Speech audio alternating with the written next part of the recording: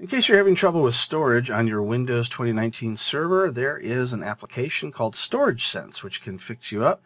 In the lower left-hand corner, click on the Start button, and then click on the Settings icon. And now we're going to click on System.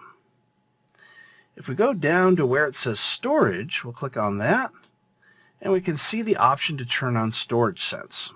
So as you can see, it's going to automatically free up space by getting rid of files that you don't need, such as the temporary files, or if you've moved something into your recycle bin. So if you use recycle bin as a storage area, then this would be a problem for you. But if you really do want to throw away things that go in your recycle bin, then this is a good thing to turn on.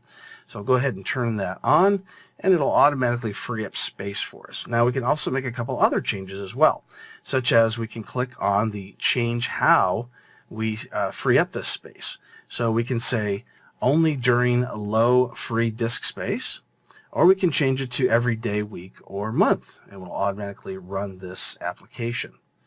We can also choose whether or not to delete temporary files that my apps aren't using. So by default, that is turned on, and after 30 days, it will go ahead and delete those, but you can change that to these other options as well.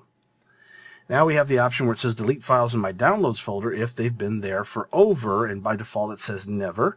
So you can change that to 1, 14, 30, or 60 days.